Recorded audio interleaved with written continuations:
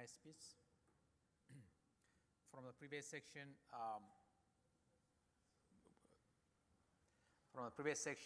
we haven't discussed about specific community rules that some of the ISPs have applied. So we'll discuss that before continuing with this one. But first, I want to review the agenda for this section. So first, we'll discuss, after discussing the communities, we'll discuss the role of IGPs and iBGP. Aggregation, which is very important for the health of the internet, and we'll discuss that in more detail. Receiving prefixes from peers, customers, and transit providers.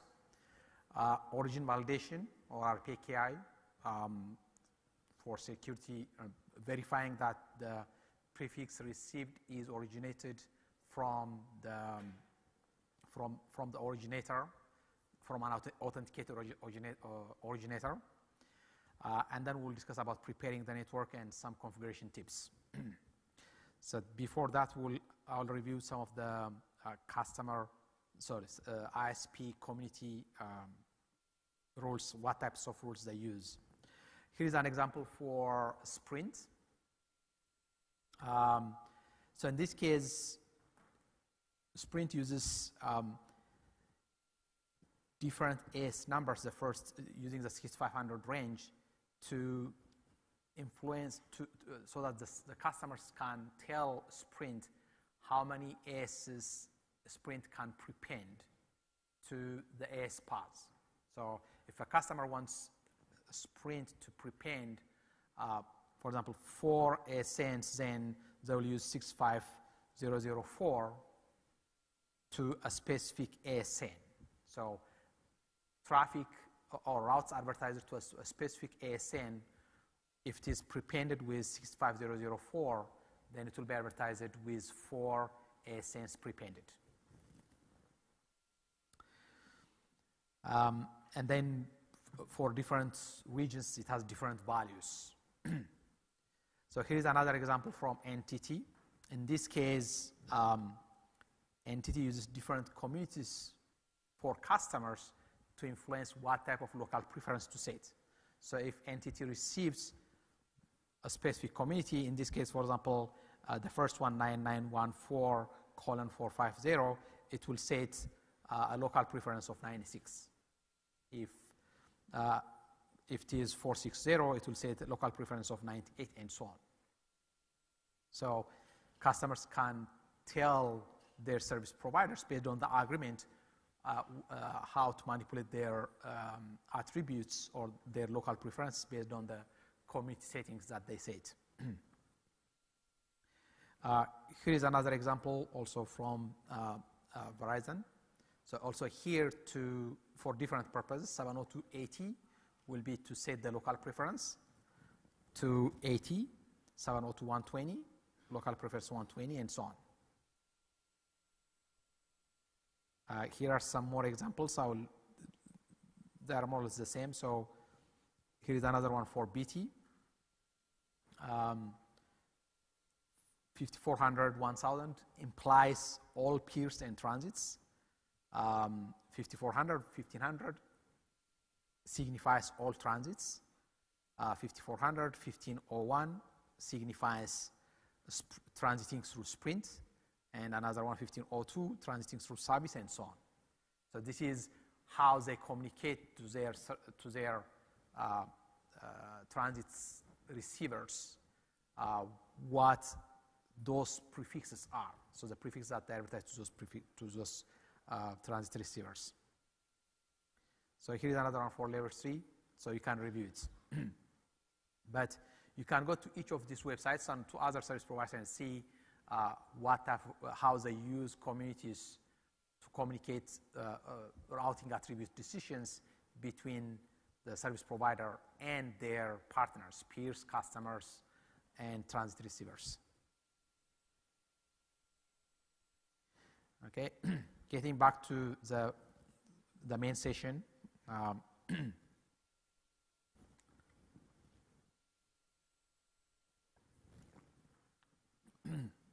Here first we'll discuss the role of IGPs and iBGPs, when to use each one of them and when not to use.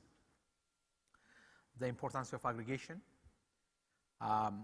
receiving prefixes from different entities, using origin validation to make sure that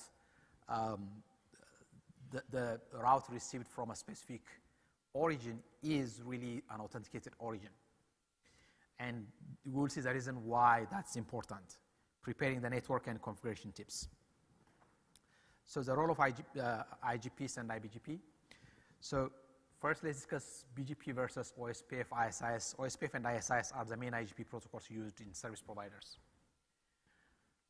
So the IGPs, ISIS and OSPF, they are used to carry infrastructure addresses, like interface addresses, loopback IP addresses, and so on within the service provider network.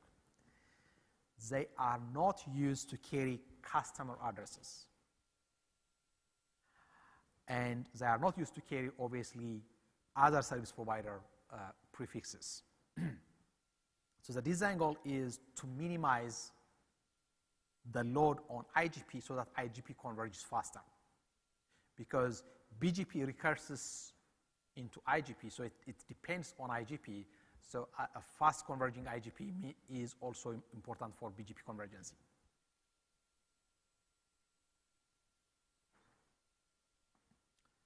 So internally, you can use BGP using obviously iBGP, and then externally using eBGP. So iBGP for internal use is used to carry customer prefixes. Also some internal prefixes, particularly towards the edge. For edge devices, instead of carrying them in IGP, you can carry them in BGP, in iBGP. But the prefixes that you carry in iBGP does not necessarily go to your eBGP updates, and usually they don't, and we'll discuss that also. So eBGP is used to exchange prefixes with other ASs, and you also apply routing policy there. So again, to review the model, you have IGP and iBGP within a network, and then eBGP between networks. Very important to note here, it's very important not to distribute BGP into IGP, also not to distribute IGP into BGP.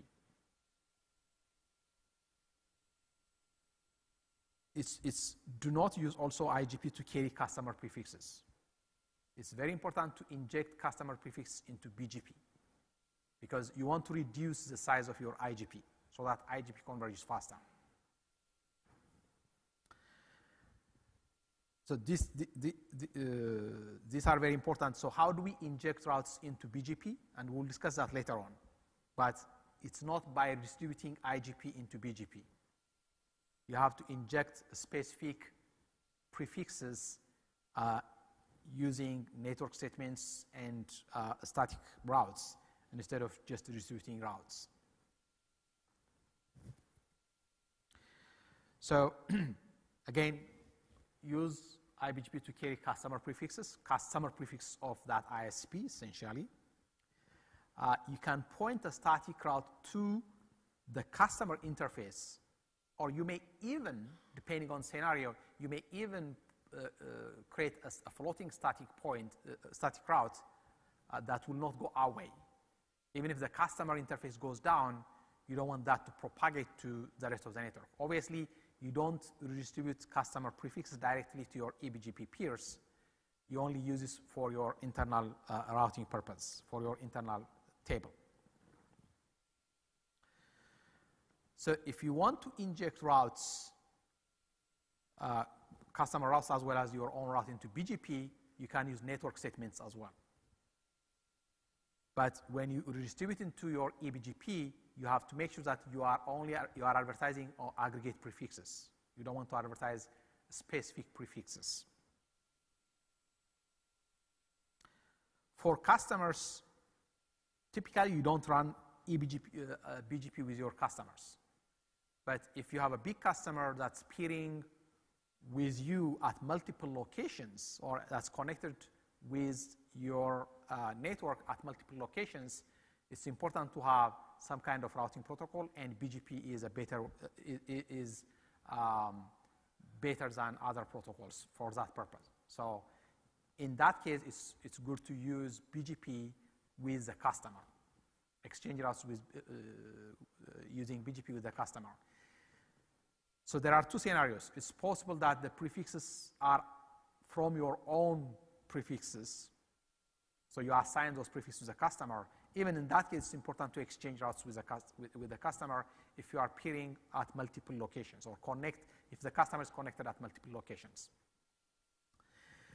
The other scenario is if the customer is peering not just with you, but with other service providers, and if it has its own address space, it's important to exchange those routes as well. So, but in that case, those routes, those prefixes are assigned directly to that service, to that customer. You don't want to advertise a prefix assigned to that customer from another service provider to another service provider. You only advertise or receive advertisements, prefixes assigned to that service, to that customer, either from your address space or directly to the customer from a registry.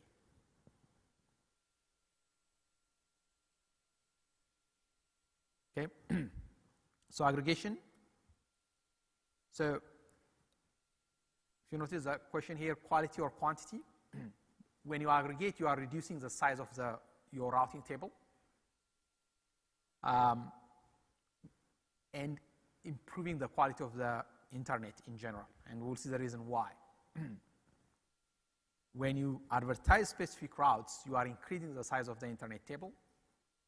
You may achieve some level of traffic engineering, but there are other ways to achieve that. So it's not really good or advisable to send specific routes that are not aggregated from customers to the rest of the network. So aggregation is very important. So aggregation means basically advertising blocks received directly from registry or received through the standard class-based allocation, which is rare. Right? So sub-prefixes of the registry assigned addresses can be advertised to some service providers for traffic engineering purpose, but it shouldn't be propagated to the rest of the internet.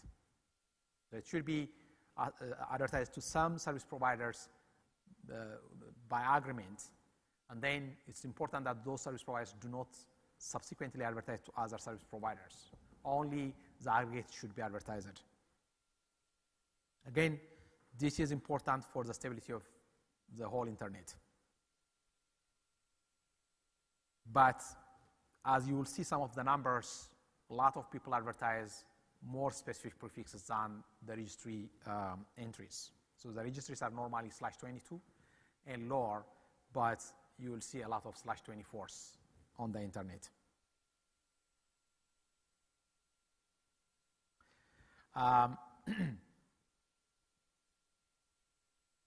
Again, sub-prefixes should not be advertised to the rest of the network. They may be advertised to some service providers for traffic engineering purpose.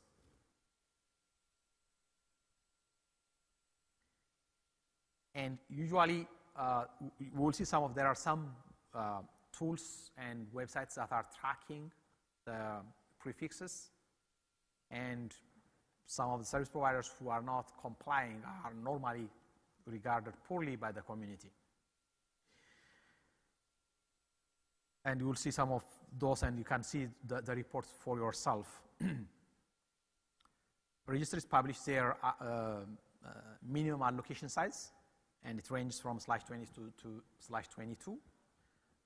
In some cases, there are /24s because we are running out of address space, the IPv4 address space. Here is a bad example. Let's say AS100 has a customer, has assigned IP address from its own address space to the customer, which is a /23. So it has a /19 assigned from the registry, and it has assigned /23 to one of its customers. So if it advertises that /23 to the rest of the internet, that's really a bad example and creates a problem. So why? Suppose the customer link goes down. What happens? When the customer link goes down, that route will be withdrawn from the service provider. And the service provider will withdraw that from the rest of the internet, and that will propagate throughout the internet. And when the link comes back later on, the service provider advertises that route, sorry, the customer advertises that route to the service provider, and then the service provider advertises that route again to the rest of the internet, and then second time causes another churn to the internet. So when that adds up from multiple service providers, it creates a lot of churn to the internet. So that's the reason, that's one of the reasons why it's important not to advertise the customer prefix that you assign to the customer to the rest of the internet. You can just assign the /19 only to the rest of the internet, but in some cases maybe just maybe /20 is for traffic engineering purpose, but it's not really important, necessary to advertise the customer as a prefix to the rest of the internet. Here is a good example. Again, the AS100 has assigned /23, but it's only advertising /19. So when the route goes down, when the customer /19 route goes down or the interface goes down, the route is withdrawn from the AS100, the service provider, but nothing happens to the rest of the internet. The impact is only to that network. So if you think about it, even for the customer, in the previous case, for the customer to receive traffic from the rest of the network, that prefix has to propagate throughout the network before it receives traffic for that prefix. But in this case, since nothing is going to the internet and traffic is coming to that prefix anyways, since traffic is coming to that prefix and getting dropped at the upstream ISP, which is ISP 100, when the traffic is advertised, the customer will receive traffic quickly. So it's good for the customer, it's good for the rest of the internet.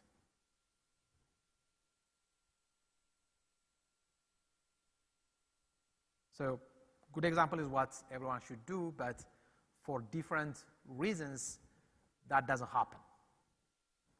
And normally it is for lack of understanding of how the impact and the value, and in some cases just disregard for poor knowledge, essentially.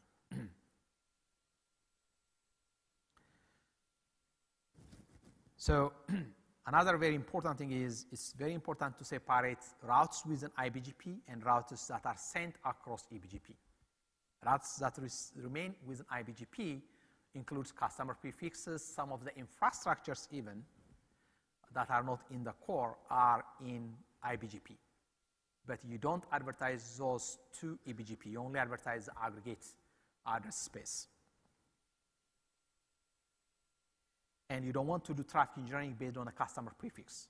If you want to do traffic engineering, the ISP should create other sub-prefixes and then split them across multiple service providers or upstream providers instead of using directly the customer prefix. By doing that, it is making the network stable because those prefixes will remain active because they are being advertised from multiple points. So here is from a year ago. So the BGP table says we'll see some of the today's numbers later on. It's about 45,000, 450,000 plus on the internet.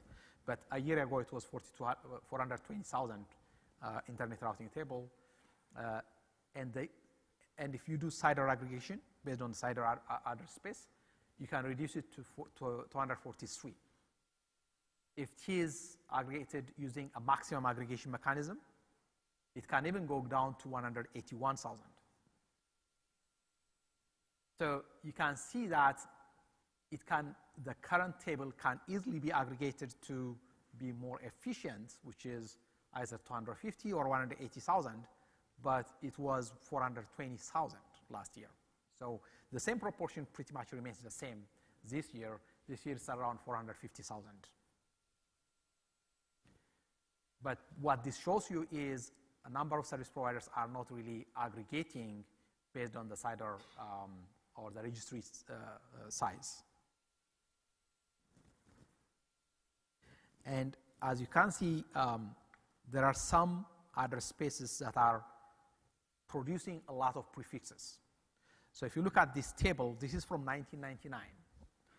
In 1999, the 24/8 and some of the 192/8, particularly the 192/8, was the one that was generating a lot of the prefixes, which was 6,000 per /8. But in 2010, that has changed significantly, and 64/8, 66/8, and 74/8, and so on. The ones that are highlighted are generating a lot more prefixes per /8. So they are called the new swamps.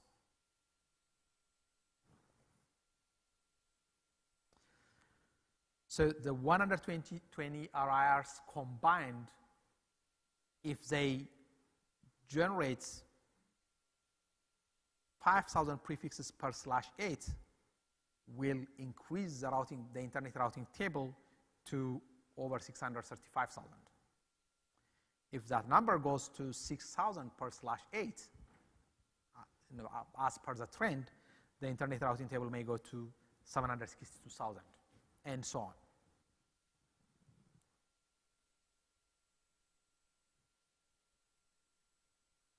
So why is a new swamp? So some of the reasons are lack of knowledge. In some cases, just not being, laziness, essentially. In some cases, they know it, but they think it is necessary and they do it.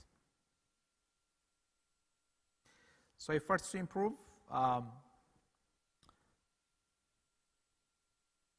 There was some initiative that was done early on, started by Tony and then revised by Philip Smith. And Philip Smith used to deliver this presentation, actually, and now combined with Geoff Houston. There's a CIDR report. You can go there and check the different reports, and we'll see some of them here.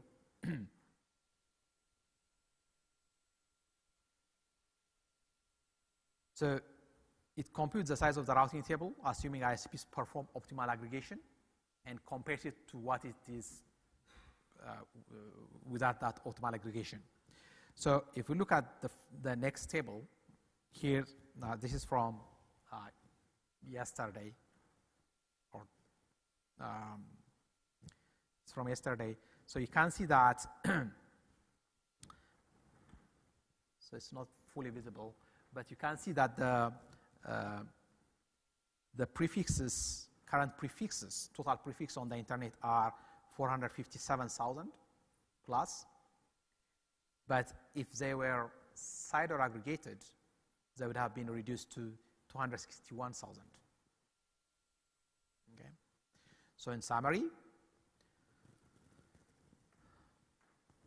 there are 44,000 ASs in the routing system, but only 18,000 of them announce one prefix. The rest announce multiple prefixes to the internet. And 3,000 is the largest number of prefixes announced by a single AS, and that's Bell South. And you will see that report on the next one. So here is a ranking of basically who is advertising more prefixes to the internet. And as you can see, it's Bell South, and it was Bell South last year also. It's Bell South advertising 3,000, and the next one is net services for 2,700 and so on. You can see the ranking. So you can see this ranking for any day.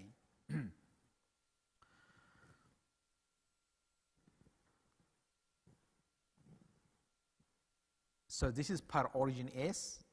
The previous one was what was announced. Again, also per origin S, Bell South is the largest.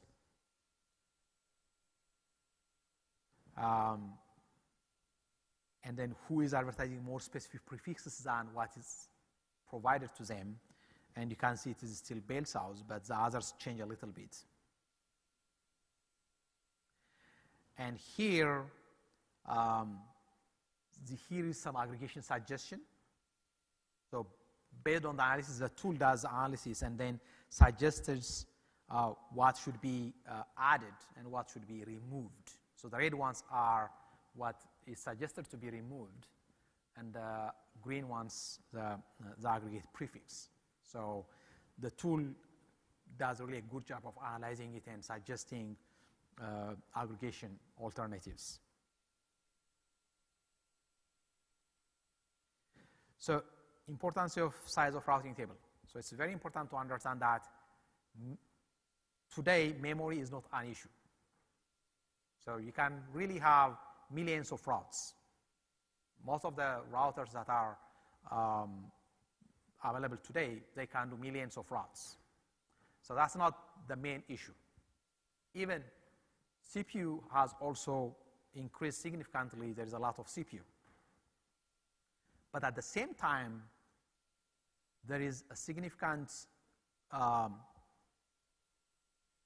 expectation that BGP should converge faster than it used to. So if you want to converge BGP faster with large number of routes, even if you have large memory, so the memory doesn't really influence the convergence, it's the CPU. So the size is not really because of the memory issue, it's mostly because of the convergence issue. The expectation is BGP needs to converge faster because there are lots of applications that depend heavily on the convergence of the network in general. So it's important that BGP converges faster, and to do that, you have two things to play with. One, you can reduce the size of the BGP table, and second one is you can increase CPU. And obviously, CPU has been increasing, but at the same time, the expectation of convergence has been also getting higher, but the size of the BGP table has been increasing. So it's important still to make sure that people follow the guidelines and reduce the BGP table size so that the internet converges faster.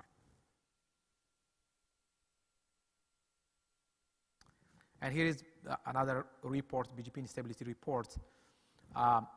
This shows you for the past 7 days the most active ASs. So you can see in this case, so this is the past 7 days, so it doesn't mean that this is always the case. Maybe there is some specific event that caused this problem, but you can see that ASN 36998, which is SDN Mobitel, has been very active for the past 7 days, and with 9.69% of the impact essentially, and followed by others. But it's a really nice report that you can see all this. Again, 50 most active past 7 days. This is another past 7 days. Here is another also report. The URL is also shown there. Here, what this shows is the green line shows you the BGP table over time, and you can see that today it is over 450,000. The next line, which is the purple line, shows you what it would be if it is aggregated based on the AS paths. If you aggregate prefixes based on identical AS paths, you can reduce it by almost to almost 250,000. if you use AS origin instead of AS paths for aggregation, you can even further reduce it below 200,000. So there's a lot of room to play with to reduce the size of the BGP table on the internet if people comply with some of the suggestions. So in summary, the aggregation could be much better. It's possible to get 35% saving if the recommendations are implemented. A lot of people are implementing them, but some are not. So it's just the summary report pushes people to be more conforming than violating some of those rules. Any questions on aggregation?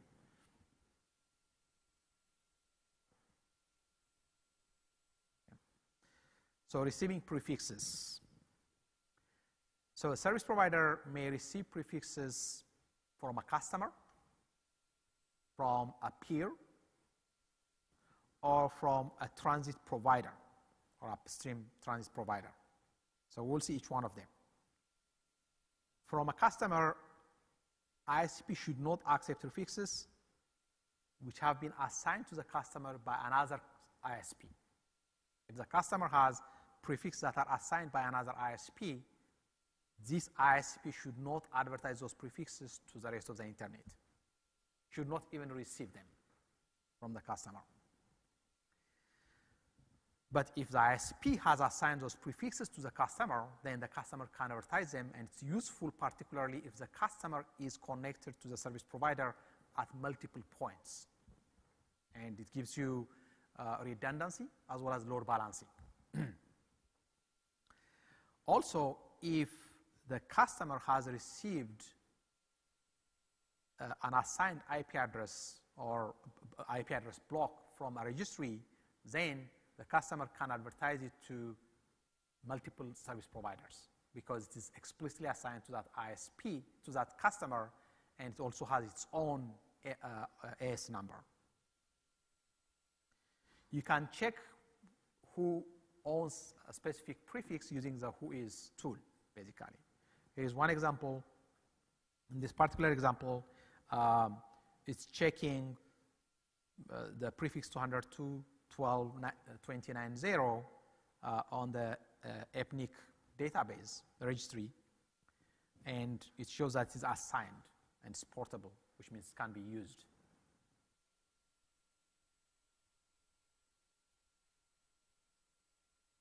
And here, in this case, you can see that it is allocated and specified. So this is basically assigned by the from the service provider address space. So basically, you can use whois to check whether a specific prefix has been assigned to a customer. If the customer says, I have an IP address that I received from a registry, it's important to check it.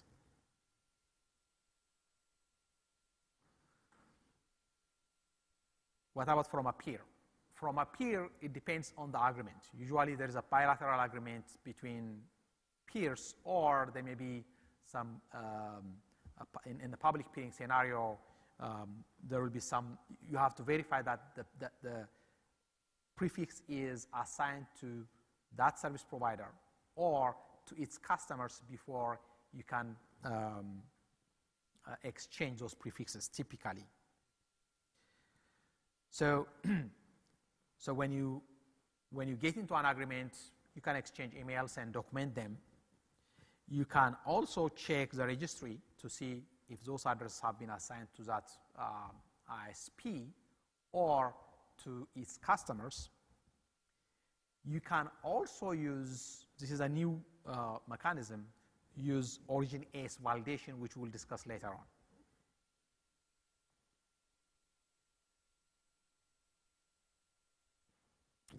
From upstream service providers, usually you have few alternatives. If you are peering with multiple service, getting transits from multiple service providers, you can receive the full table from each one of them. Usually that's costly. If you are receiving, if you are just using one transit provider, you may just point a default route to that service provider or receive a default route from that service provider. In some cases, you may receive partial routes. If you are peering with a service provider at multiple locations, and if it's just one service provider, you can use partial, which means you can use the routes from the internal network of the service provider, but the rest of the internet you will use default. So default plus partial. So 3 scenarios. You will either point a default or receive default plus partial, or receive full table, particularly if you are peering with multiple transit providers.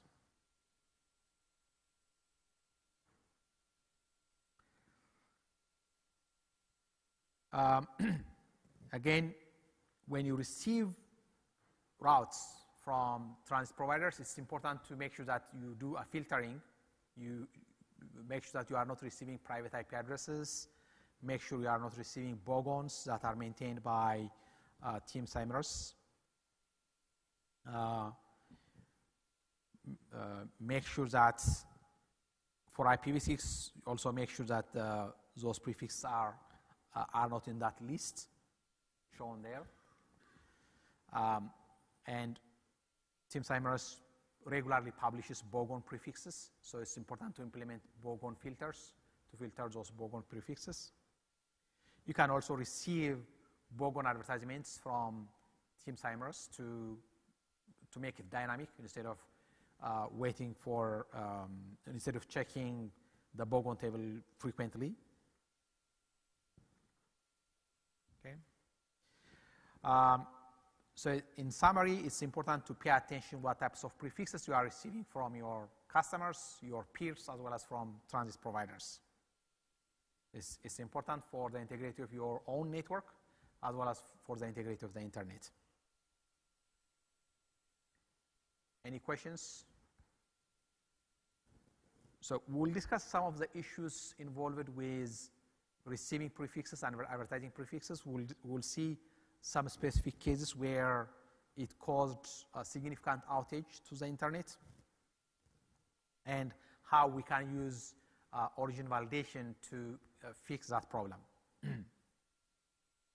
I'll go specifically to this example. So this is well documented example, and we'll see the specific case. Take the following scenario. Let's say there is a client there, and two ASs, AS20 and AS40 advertise the same prefix. Let's say that AS belongs to AS20, legitimately belongs to AS20, sorry, AS40. But both AS20 and AS40 advertise the same prefix. By default, because AS20 is a shorter path, AS20 will be picked. So unless there is a mechanism to verify that AS20 owns that prefix and make sure that AS10 blocks that prefix received from AS20, then traffic coming from the client to that prefix will go through AS20 and may be blocked or dropped somewhere. So this is one case. Here is another case. Even for the same, even if the AS path is shorter, if somebody advertises a more specific route of that prefix, then traffic will go to the more specific route, even if that path is longer path. And traffic will be black-holed because of that. There was one such case a few years back, I think about 3 years ago. What happened was Pakistan Telecom advertised YouTube's prefix, a more specific version of YouTube prefix, to the internet. So they didn't do it intentionally. I think there was some request from the government that they block YouTube because of some cultural reasons. And to do that, they went this way, obviously lack of technical knowledge on the people who did that. And by doing that, what happened was any prefix that was going to YouTube ended up going to Pakistan Telecom. So obviously it's not good for Pakistan because it will overwhelm their network, and it was not good for YouTube because nobody was able to access YouTube service for, I think, for part of a day or for a full day. And that was because Pakistan Telecom advertised a more specific version of a YouTube prefix. In this case, they advertised /24 of this, but YouTube was advertising /22 because YouTube was being good for the internet and advertising only the prefix, the /22 prefix, to make internet stable, but Pakistan Telecom was advertising more specific, so attracting the whole table, the whole traffic to them. So question is, how do you prevent that? So as a result of that and other incidents, they started working, the security internet domain routing working group within IETF started working on the origin AS validation. And you'll see, you see those, and then if you go to the working group, you will see a lot of drafts and RFCs associated with origin validation and RPKI. RPKI refers to a resource public key infrastructure that's used to do origin validation. And in summary, here is what it looks like. So there is a remote distributed RPKI repository that stores the legitimate owner of each prefix. So the origin AS of each prefix, and through RPKI cache, a service provider can receive the RPKI cache information from the cache servers. It is not a BGP protocol, it's a different protocol, but nowadays, I believe at least a couple of vendors have already implemented it, including Cisco and Juniper, but I'm sure others have already started implementing it. So what you do is you receive this from the registries, and then when you receive a route from a service provider or a peer, you can check it against the database automatically. And then it will classify the validity status. So here is an example. Let's say the registry database has what we call ROA. ROAs on the right side. And let's say you receive from your peer or from your eBGP peer those prefixes on the left side. So the first one is in the registry and it matches. That is, the origin AS number matches the origin AS number in the registry, in the cache. So it's considered to be valid. Okay? In the second case, there is no matching. In the second case, there is no matching prefix. 10.01/24. Oh, there is a matching. There is a matching prefix which is 10.0/16 through 24. There is a matching prefix, but the origin AS is different. The origin AS in this case is 200, and in some cases 300, but the origin AS received is 400. So in this case, it is invalid. So that AS is not allowed to originate that prefix. So it's not a legitimate originator. The third case is there is no match. So it's not in the registry. So in this case, it's considered as unknown. So what happens is, as this table is being built, some of the routes may not be in the registry for some of the service providers. In that case, it will be in an unknown state. From a preference perspective, obviously, you prefer valid, and then unknown, then invalid is the last one.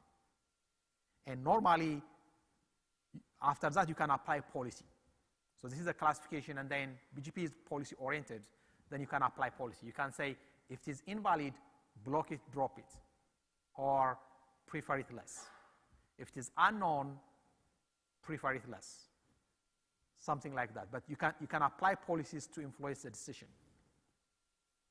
But the job of the RPKI system, or the origin validation system, origin-based validation system, is to validate the origin. So once the validation has happened, the border router can notify other routers through a new extended community about the state of the origin validation, either invalid, unknown, or valid. And then other routers can decide what to do with that, based on policy, obviously. Question on origin validation?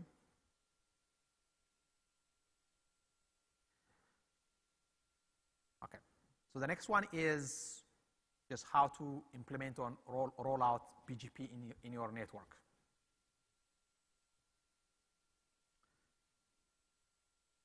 So you will need ASA number, obviously. If you want to deploy BGP, you need autonomous system number. If you are multi-homing to multiple ISPs, you will need a public autonomous system number. If you are just peering with one ISP, you can use a private ASA number. Obviously, you have to agree, right? If you are going to peer with multiple service providers, then you need to get your own assigned IP address from the registry, if you can get it, right? So it's running short, right? Or you can get, if you are just peering with one ISP at multiple locations, then you can get it from that ISP.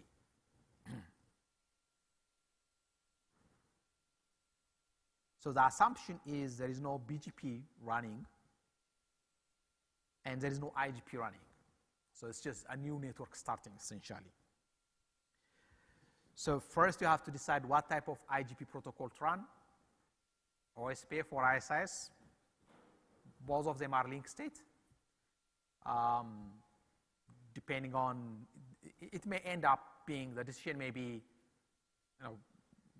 which protocol do I feel comfortable with, or which protocol do I know most, or my team knows the most, and you will go with that one, typically. Some people prefer ISI, some people prefer OSPF, so that's a different set of questions, but typically you will pick one of them. Then obviously you have to have loopback IP addresses configured. Obviously the loopback IP address will be /32, and they have to be injected into IGP. And then you'll start, it's used for BGP peering as well as for route origination. That's the loopback IP address. It's also used for router ID for BGP.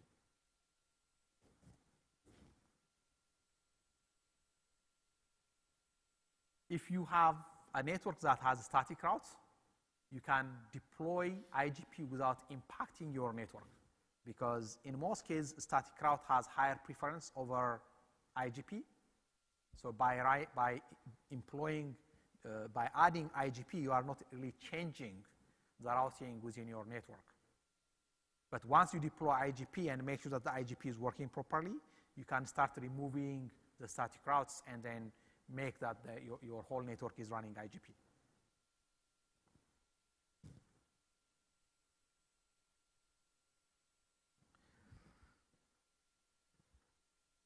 So it's very important that your link state database is lean.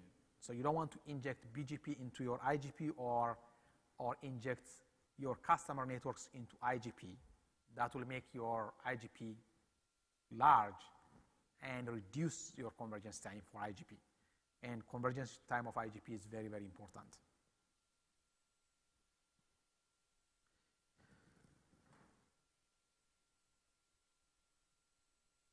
Okay.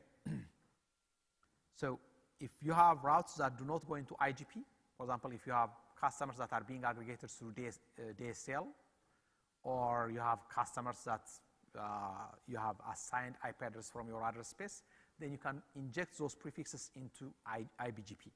You don't need to put them in IGP. And also the interface address from your router to your customer, you don't need to inject it into IGP. You can put them in BGP.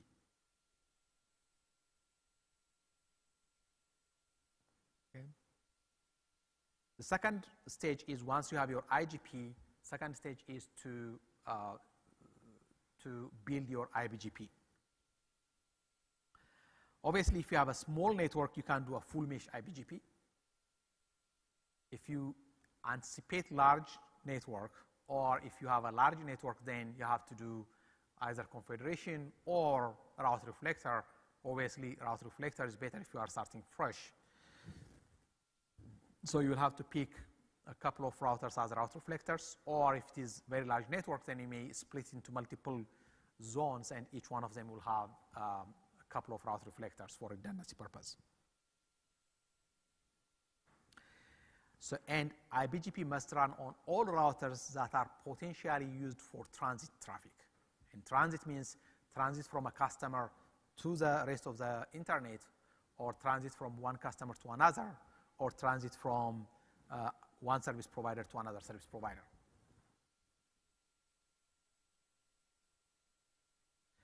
So the next phase is build the transit paths. So here, in this particular example, you can see that A and B are obviously transits, but in case the link between A and B goes down, D is also a transit. But C, E, F are not really transit in this case. So which means C, E, F do not really need to get the full internet routing table or the full table. But A, B, D have to have the full internet table if this network is going to become a transit.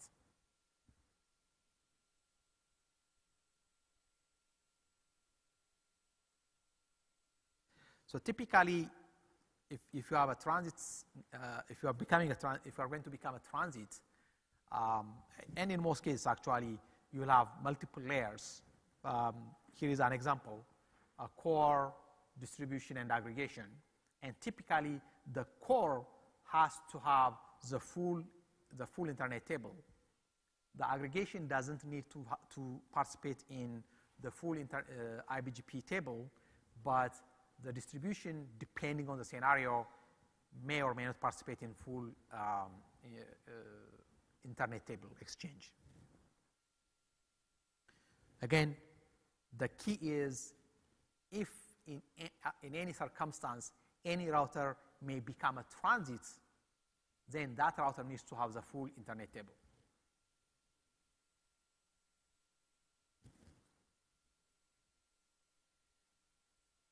So for aggregation layer, iBGP is optional because you can run other protocol or just IGP, and then at the distribution layer you can inject those routes into iBGP, or you can extend your iBGP to aggregation layer and then inject routes there. But it doesn't need to carry the full internet table. It can participate in iBGP and carry only the internal network table, but it doesn't need to carry the full internet table.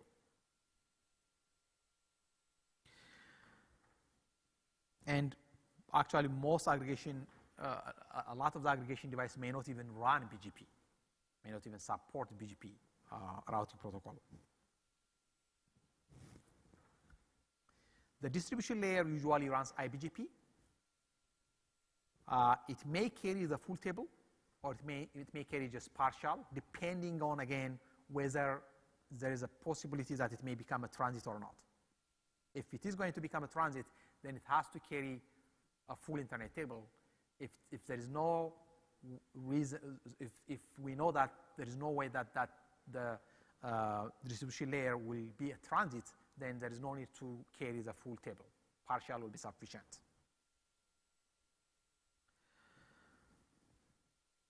Okay. Again, it doesn't have to run iBGP. In most cases, it will run iBGP. It doesn't have to carry the full internet table.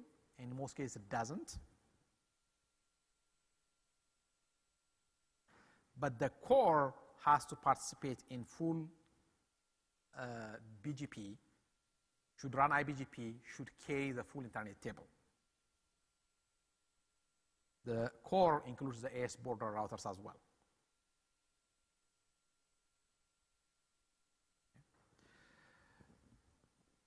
So now you have to decide on policy.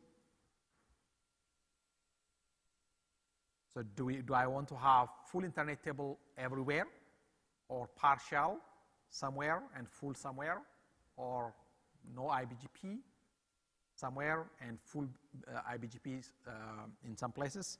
So depending on your circumstance, you will decide that. And obviously you have to implement communities for scaling purpose. Again, if you think that your network is going to grow, or if it is large already, then you have to implement route reflectors. Configuration templates are always important. And configuration templates makes it easier to scale your configuration and also make your system stable.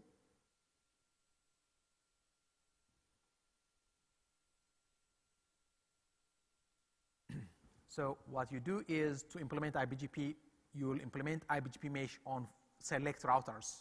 Let's say if you have few route reflectors, you will have iBGP mesh between the route reflectors, and then there will be clients to those route reflectors.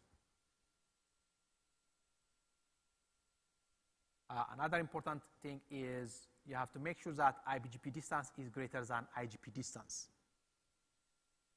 Distance is a preference in terms of routing protocol, which protocol to be used when deciding that if a prefix is received from two different protocols or multiple protocols, then the distance of the protocol determines which one is the best. The lower distance is preferred. Typically, for example, on a Cisco system, iBGP uses a distance of 200, and IGP is used depending on the IGP. I think for OSP and ISIS, it's about 110, 115. But it is lower than iBGP. Step 2, you will install customer prefixes into BGP and make sure that the network is still working. And you can inject them by pointing a static null to a static route to the customer, or a static null to at the border router, a floating static null. So that's stable. And then, since you already have static routes, initially you have to gradually remove them and make sure that IGP takes care of that. And finally, you will configure eBGP peer with your transit providers, peers, or customers.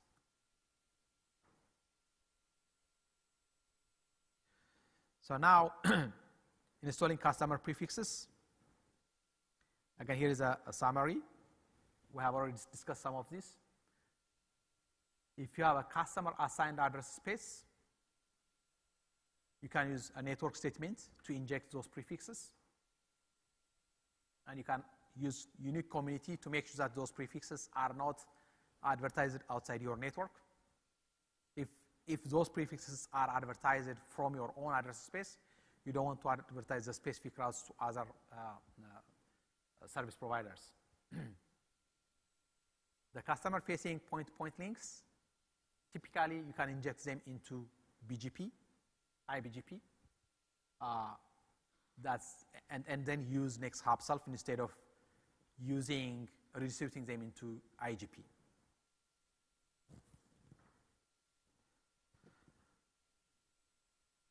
And if you have pools and local LANs, you can use, again, network statements to assign prefix for those networks.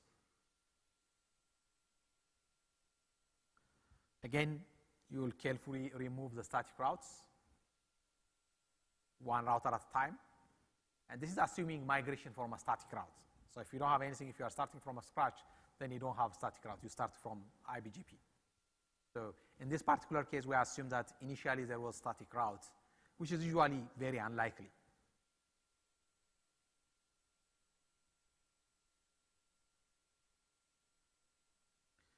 But the key here is most of these steps that we have discussed are not flag-based, which means it doesn't really cause disruption. So you can do them step by step at different times, at different maintenance windows. Any questions? Okay.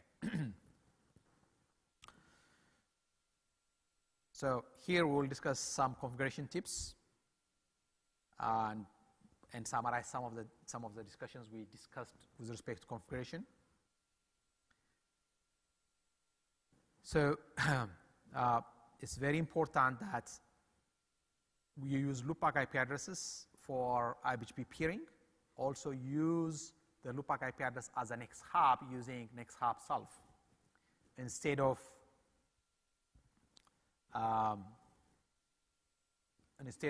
using the interface IP address, directly connected interface IP address as an X hub, which is a default behavior. The DMZ networks, that's the networks that connect your network to your peer, either customer or another service provider. You can inject them using iBGP, but if you do that, then you have to use Next hub self. So again, summarizing the Next hub self. By default, BGP speakers announce external networks to iBGP peers without changing the Next hub, which is a directly connected interface or the peering IP address. But that's not recommended. It's better to override that with Next hub self. And this is used by most service providers.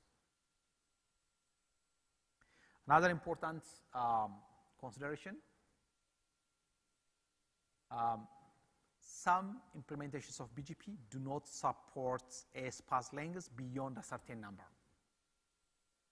So it's important that you do not exceed the AS path lengths beyond a certain number. Normally more than 20 is really too much. There are tools, you can use BGP Play to see what's the maximum lengths on the internet, unique lengths. If you do prepend, don't prepend too much because those routers may drop your advertisements. Those routers do not support AS path lengths beyond certain number may drop your routes. So it's important when you do prepend, make sure that you are not prepending too much. So as you can see from a last year report, the average AS path length was 3.8. The maximum AS path length is 13. But with a prepend, there were some AS path lengths that as long as 34. And you can see that that's really bad behavior because the maximum length was 13. So if you exceed 13, that's enough. So the prepend should have just resulted in 14 instead of 34. But because it was not done carefully, it went up to 34.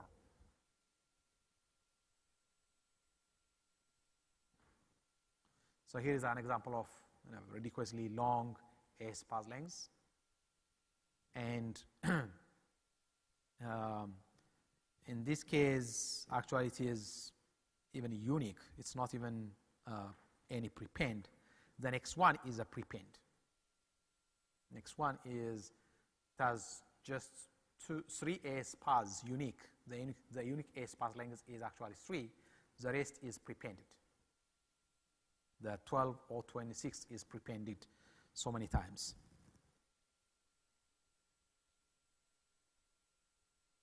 So you can limit the maximum AS path length. Another important aspect, important implementation is generalized TTL security mechanism, GTSM. Formerly it used to be BGP TTL hack, BGP TTL security hack, BTSH. With this, when you establish eBGP session, you can say, I will only accept BGP packets, which are TCP essentially, port 179, only if the TTL is 254 or 255. For that to happen, your peer has to set the TTL to 255. So the advantage of that is if somebody wants to establish a false TCP session, an authorized TCP session from beyond that router, it will not be able to do that because by the time the packet arrives to your router, the TTL has gone below the TTL threshold that you set using the GTSM features. Most of the modern routers have implemented this in hardware, so it's actually filtered in hardware. So that helps you. It doesn't actually penalize your CPU. It's blocked in hardware. If the TTL exceeds 254, it's automatically dropped if you implement this feature. So it's an important security feature. So you can see that a legitimate traffic, it says TTL of 255, so it works fine. But somebody from outside trying to hijack your TCP session, by the time the packet arrives to the router, it's already less than the threshold and it will be dropped. Okay. Templates. Most of the configurations, let's say you have several iBGP peers from a router reflector, most of those configurations are the same. So you can combine the similar configurations into a template and then apply it to individual peers. So that's basically templating. Same thing with the policy, prefix list, and so on. So it's a good practice to use templates for everything, because even if you have just one peer now, you may have multiple peers in the future. So it's better to start from a template, even if you don't need it today. You may need it down the road.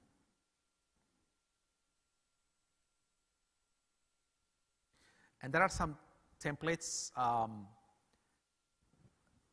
suggested templates, again from Team, I think this is pronounced Kimru, from Team Kimru. And you can look at for different templates for different OSs, router operating systems. And you can apply those, you can use some of those templates. You can use them as a starting point to build your own template.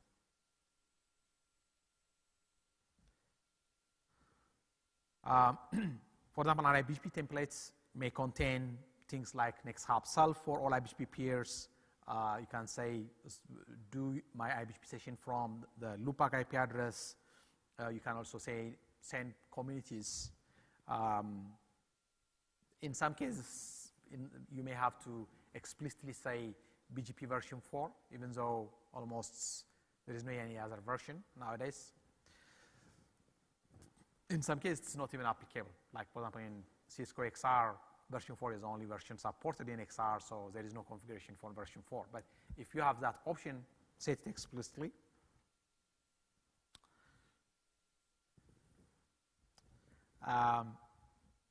You can use MD5 password, password for your session to make it secure, or in addition to the TTL hack mechanism or the GTSM mechanism. You can apply things like remove private ASs. It's very important to do that when you receive updates from your, or when you send updates to your eBGP peers. It's important to remove them. Also, when you receive, it's important to remove them. So it's good to have multiple layers of security, not just one.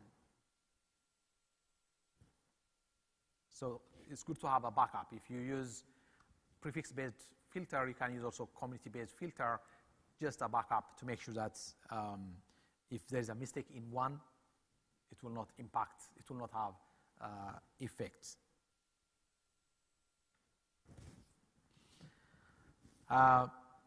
Another one is you can limit the number of routes received from a peer, or the total number of routes received by the router. And you can set it such that you receive warning, or you can set it such that you reset the session. You can again limit the maximum AS path lengths received. It's important to log changes of neighbor state. So if you configure that, then whenever the neighbor goes up and down, it will be a syslog will be generated, and it will be in syslog, and it helps you in troubleshooting any potential problem.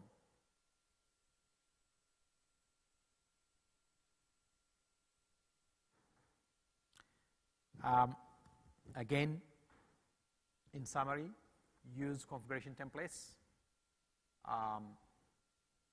Standardize the configurations across all your routers. You can start from the configuration template from Team Kimru.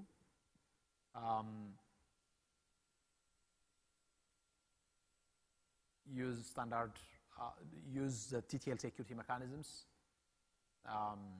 And the templates usually help you reduce the overall load in terms of configuration. So it helps you scale.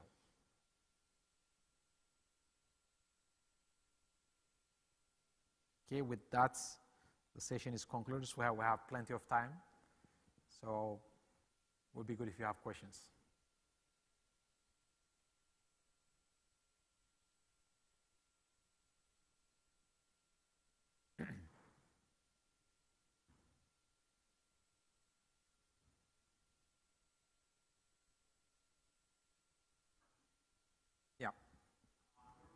For the regional network for the state of Louisiana, higher ed, I'm wondering what you recommend for logging BGP prefixes and changes.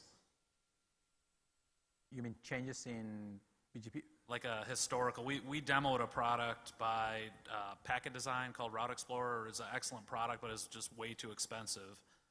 And we've had trouble finding a solution that may work that's a little more affordable for higher ed. Yeah, I'm not, unfortunately, I'm not aware of some of those tools. Most of the routers do not support that type of feature, but obviously you can have a tool that will be, let's say, a client of a route reflector and receive those updates. But I'm not aware of the tools. Can I ask another question? Sure. RPKI, I'm wondering, we've got a scenario where we do a pairing with LSU, their AS 2055. They're advertising us a bunch of prefixes they own in V4 and V6. Okay. And in a situation for their dorms, we do a private BGP AS with them, okay, where we've allocated them our V4 space, so it works fine, but they're advertising us their own V6 space. And I'm just wondering with RPKI, if it's doing that sanity check to see who owns that prefix, is that going to break their V6, when we advertise it out? Yeah, either you have to disable RPKI checking with them, otherwise they have to use their assigned AS number for RPKI to work. Randy Bush, Dragon Labs. No, they don't. You, whoever he is, where's he hiding? Ah, there you are.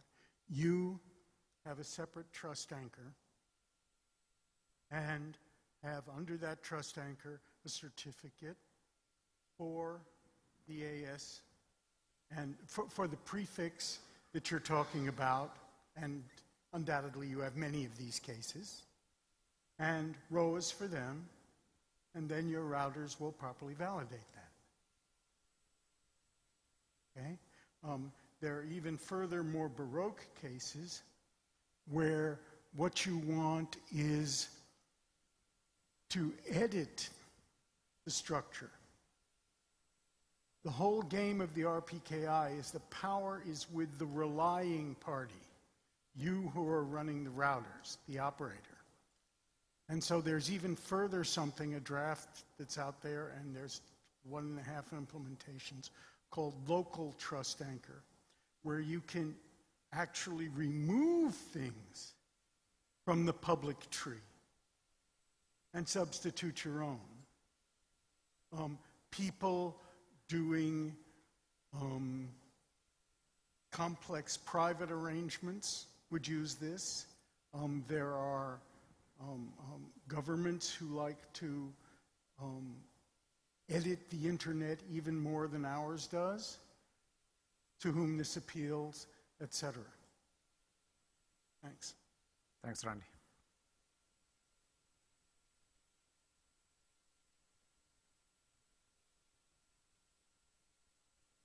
Questions?